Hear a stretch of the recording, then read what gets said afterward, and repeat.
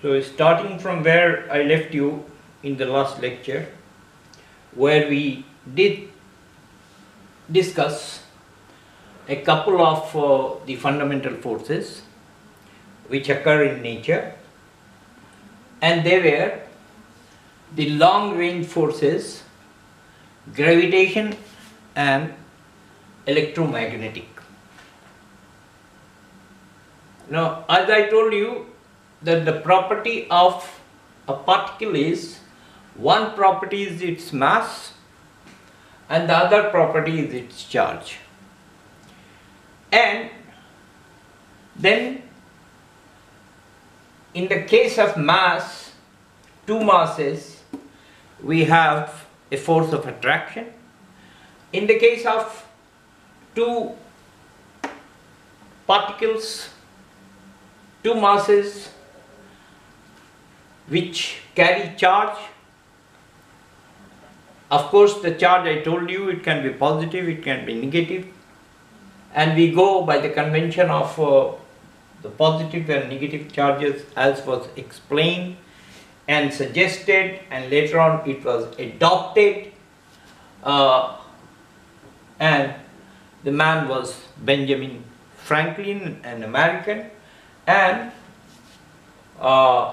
since then we have a particle has got a positive charge or a negative charge, or is neutral charge wise, etc., which we will have occasion to discuss when we talk about gravitation and electromagnetism in details. These are long range plus short range forces. Now what is short? And short is important, we must discuss. Short. What is short? If we are comparing 1 centimeter to 100 kilometers, then the 1 centimeter can be said to be short as compared to the longer length. But here actually what we have to do is, I will just tell you, give you a glimpse of what is there in an atom. As you know, an atom comprises of a nucleus and a cloud of electrons around the nucleus. This nucleus is positively charged, positive in charge, because the residents of the nucleus are protons and neutrons. Protons which carry a positive charge, and neutrons which carry zero charge, and they live together in the nucleus. Now, the diameter of a nucleus, diameter of a nucleus is of the order of 10 to the power of minus 15 meters, which is femtometers. 10 to the power of minus 15 meters is 1 divided by 1,000,000,000,000,000,000,000,000. Okay, so this is a very short distance, the confines of the nucleus, which also we can take as a round body, like an atom, which we take also as a round body. I said that there is a cloud of electrons which is moving around the nucleus, and electrons are negatively charged. the charge on the protons is positive and the charge on the neutrons is 0, and the charge on the electrons is negative. This is positive and this is negative. So first of all, I will tell you that the magnitude of the charge on a single electron and that on a single proton is the same. And as you know that this charge is 1.6 into 10 to the power minus 19 coulombs. And a coulomb, a single coulomb of charge is an enormous charge, a very big charge. So when we do problems of charges in the Coulomb's law and related topics, then the values that we take, they are normally in micro coulombs. This is coulombs. So micro coulombs, nano coulombs, pico coulombs, these are the values, and you must see what the meaning of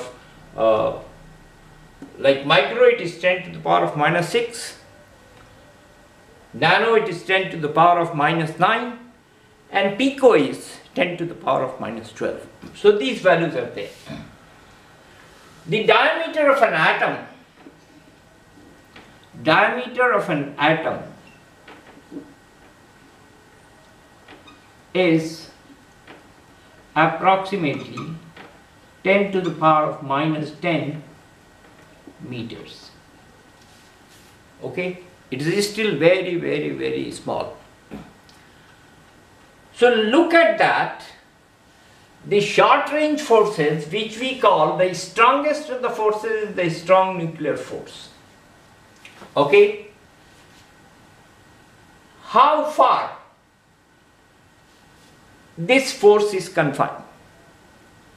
This force can act maximum to a distance of the distance between a proton and a neutron, or proton and proton, neutron and neutron.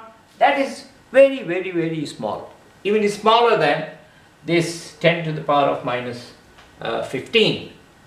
So in that range, the strong nuclear force acts.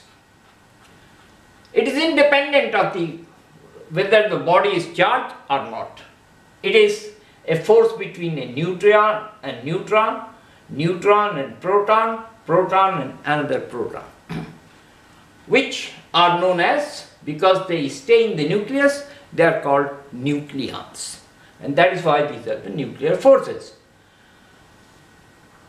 The strong force is the strongest force in nature, which if I just take in a certain unit as 10 to the power of minus 0, which is equal to 1, then the next strong force is the electromagnetic, which is 10 to the power of minus 2, and then the weak nuclear force, which is used to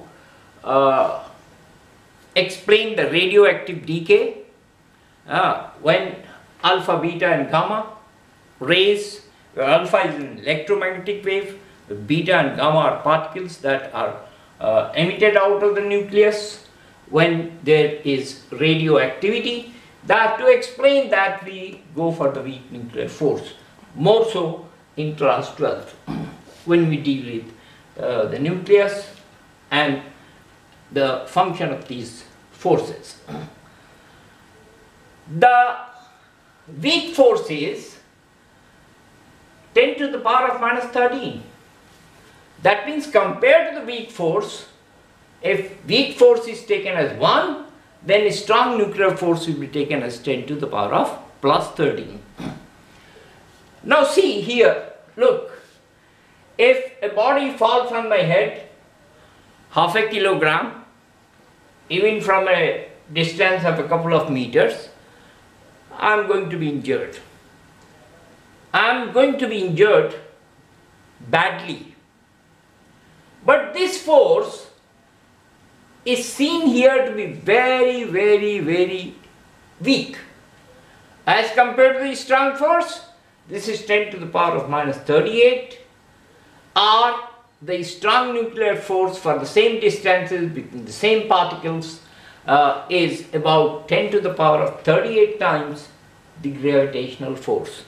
And 10 to the power of 38 is a large number. It's a big number. So these are some of the forces. Now, not very long back, there was a force which was called elastic force, and that was also described, but elastic force is not a fundamental force. The fundamental forces in nature are four, and the gravitational, the electromagnetic, which are long range as well as short range, and weak and strong nuclear forces which have their value inside the nucleus. If somebody asks you what is the, can you tell me as to what is the strong nuclear force between two particles, a proton and a neutron separated by 10 centimeters, the answer is always 0. Okay, 1 centimeter, the answer is always 0. Even these atomic dimensions, 10 to the power of minus 10 meters, it is equal to 0. It is of some value only when it is within the confines of the tiny nucleus, the very strong nucleus, which carries the mass of the atom. And of course, regarding the mass of the electrons is about 1 upon 1860 times the mass of either a proton or a neutron. And the masses of these two bodies, these two particles is almost equal. We will have the occasion to come back to these things. I just wanted to give you a glimpse of what the forces are. And the next item, which is very important before I move on, is again the discussion of linear momentum. And I'm going to talk about the linear momentum of body and the law of conservation of linear momentum.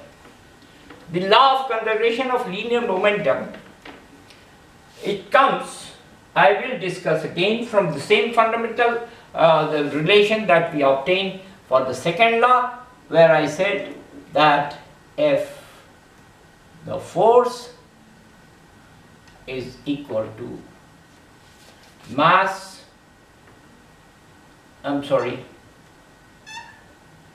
acceleration multiplied by the mass. Okay, I didn't write ma, I just write the acceleration of the body multiplied by the mass. Okay, and which we wrote as, now I put m here, and this turns out to be equal to dv dt. Acceleration is defined as, because acceleration is equal to ddt of rate of change of time, rate of change of the velocity vector.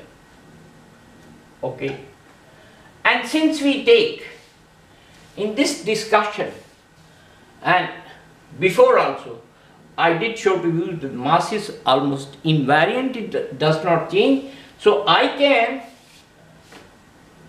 multiply with this scalar inside, and I get this as equal to ddt of mv,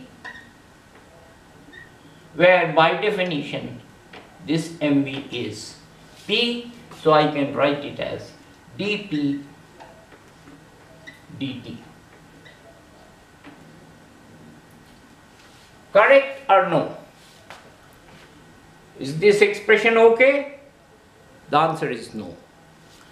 This is nonsense unless I describe it as vector p. So F is equal to dp dt. For a certain mass m moving with the velocity v, I write this as rate of change of momentum, and this is also the definition of the second law as I defined to you. But now I am saying if F is equal to 0, okay, if F is 0, then naturally I can write dp dt is equal to 0, which gives us which helps us to say that P is a constant, P is an invariant. So P is equal to a constant, an invariant, does not change, and that we say that the P is conserved. So this is for any system where the system as a whole can be said to be, this mass may comprise of billions and billions of particles which may be vibrating inside, which may be in contact with other atoms. So atoms are making a colony, or atoms are making a city of themselves, and that is an object, a certain mass. So if you understand this, I can then take up the system of a couple of masses.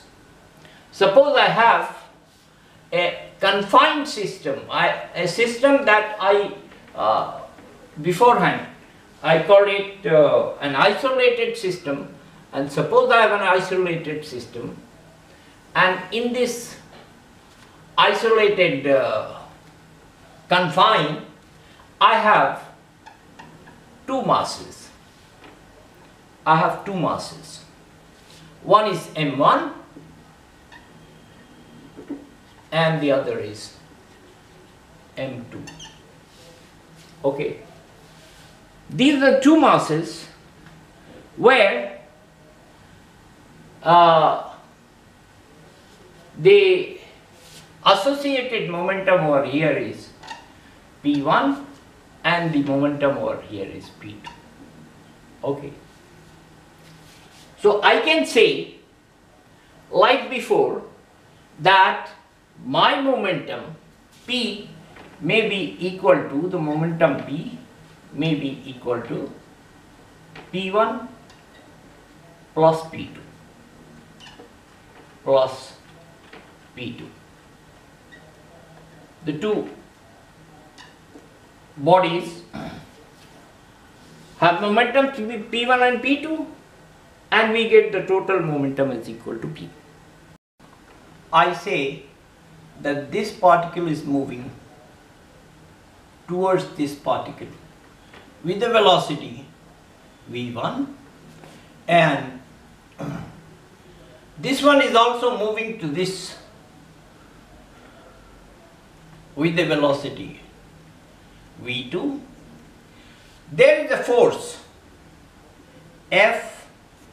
If I call this Mr. 1, then I will write this force. The force on body 1 due to body 2, and a force on body 2, if I call this Mr. 2, then or if the girls feel offended, then this is Miss 1 and Miss 2. Okay. So So this is the confined system in which we have two forces, F12 and F21. There are corresponding accelerations. Of course, the acceleration will also be in the same direction. So I can say that the direction of my P on M1 will be something like this. This is P1, and the direction of the P2 will also be in the opposite direction, and this I can write as P2, etc. So I can write that F12 is equal to, so I can write F12 as equal to ddt, rate of change of P1, okay, P1, and F21 as equal to ddt of P2, the two, I'm sorry, I have to write P2, I can put it like this in brackets and put it like this in brackets. And now what we have in this system is that F12 is equal to, for a system of two particles, this F12 is equal to minus F21. This is what we discussed in the discussion on the Newton's third law. Naturally, I can write, if I bring it on this side, that therefore F12 plus F21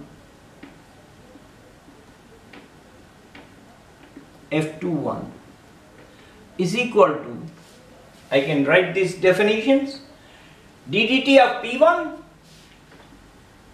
ddt of P1 plus ddt of P2, it's of course equal to 0, ddt of P2, and the operation ddt, if we take that separately, I can write this as ddt of ddt rate of time, rate of change of the, sorry, I again wrote it wrong, so this is equal to ddt of P1 plus P2. Is finally everything is equal to 0. Okay, so it is equal to 0. So that means that P1 plus P2 is a constant. P1 plus P2, I write here, P1 plus P2 is equal to 0. So for a system of two particles, we find that the sum of the momenta, and look here, while this is happening, while I said that these two particles were put at certain locations, at a certain separation, so that if they are left free, these particles will move towards each other, these masses will move towards each other with the velocity, I'm sorry, this is v2, okay, so with velocities in opposite direction, and that means the total momentum P1 m v1 plus m2 v2 is equal to 0. The momentum does not change in the absence of force. So the major thing about this law of conservation is that now suppose instead of what we have taken as 2 particles, maybe there are a number of particles.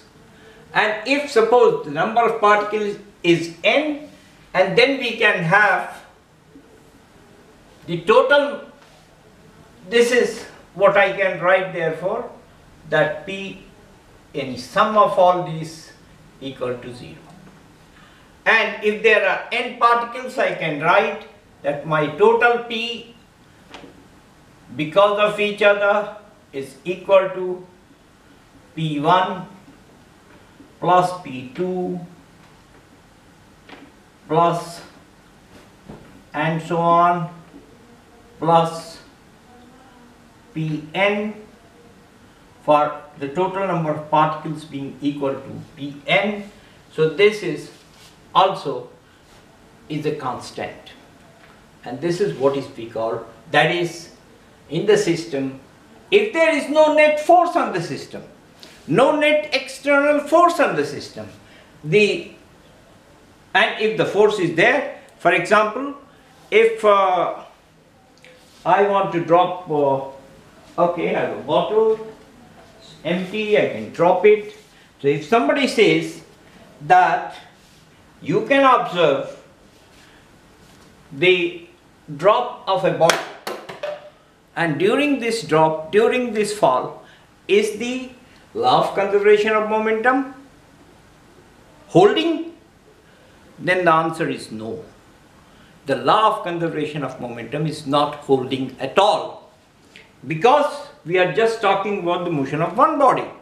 But if someone says no, the force acting on this body is mg, it is falling towards the earth, and because this force has an equal and opposite counterpart on the earth, when this is falling during the motion of this body, the earth will definitely it will fall towards this body, because if not, then the fundamental law, the fundamental principle of conservation of momentum in the absence of an external force will be violated. So in this case, there are 2 bodies. One is the falling bottle, and the other is the earth, which is falling in that duration at every moment of time. At every moment of time. And the earth falls towards the body, and the body falls towards the earth, so that the conservation principle is maintained. And of course the conservation principle depends upon the absence of an external force. So when we talk about the falling body and the falling earth, okay, or bouncing earth, whatever you want to say, so we can say that because on this system no external force is acting, if we assume that, if you presume that, if you can subscribe to that, then in that case there is a law of conservation of momentum, and the law of conservation of momentum always holds. Okay, the momentum depends upon the mass of the body and also of the velocity of the body. So while my bottle was falling, the velocity you have just seen that it might be a few meters per second. But because the earth on which it is exerting a force in the upward direction, that is very, very, very massive body, the body being very massive, huge, therefore the velocity that may occur, you can calculate, but there will be a velocity towards it, and you can make calculations, make discussions, and see how the momentum conservation holds. For example, this law, this principle, suppose I have a gun. Suppose I have a gun, and you know that when the gun is shot and the bullet moves in this direction, then for me and the bullet, the system that we have the net momentum of the system is equal to 0. Therefore, there is a concept, when this is going forward, then I will go backward. There is a velocity of recoil. There are so many examples of the law of conservation of momentum in the absence of an external force, which we may talk. But I invite you to go through your book, and if you have any difficulty, of course, now next time we meet, I'm going to do as many problems as we can do, as many situations as are there. We'll discuss about the first, second and third law, okay, and also the principle of conservation of momentum, and then we'll talk about something which is called impulse, a beauty. Impulse is a very beautiful concept, and it is equal to force multiplied by the time for which the force is acting on a body. Okay? So nailing on a wood plank, that requires an idea of the impulse. So long, wish you all the best.